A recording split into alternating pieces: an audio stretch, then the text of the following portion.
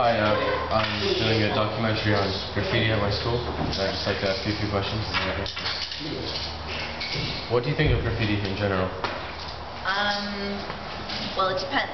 There's a couple different types of graffiti. There's tagging, which is a nuisance. It destroys storefronts and the sides of our businesses within the division.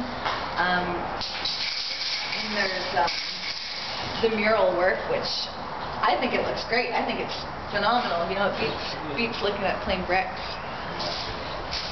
If you saw a kid doing graffiti on the street, what do you think you would do about it?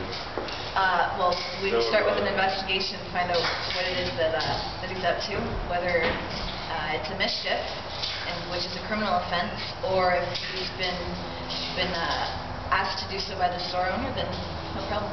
Yeah. Did you ever think police and graffiti artists like this would work together? And you know what?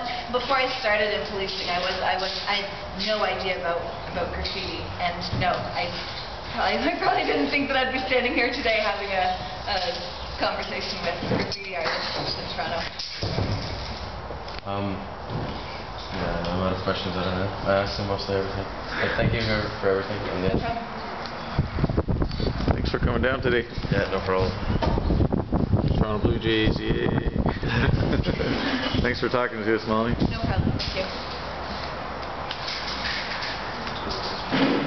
Thanks for the great artwork, Wells. Thank you, Ty. Thank you for the inspiration, my friend. God love us. We'll get some other the artwork on here that's being done. It's about $400 worth of Montana spray paint that's been spent today. Just if anybody's interested in knowing how much this costs. There's also a lot of paint from ICI. Deluxe Weatherguard Flat Black for primer. It was donated, thanks a lot. Masks are a good thing. What an amazing character that is. Thanks, Humber College. Thanks a lot, Ting, for coming out today.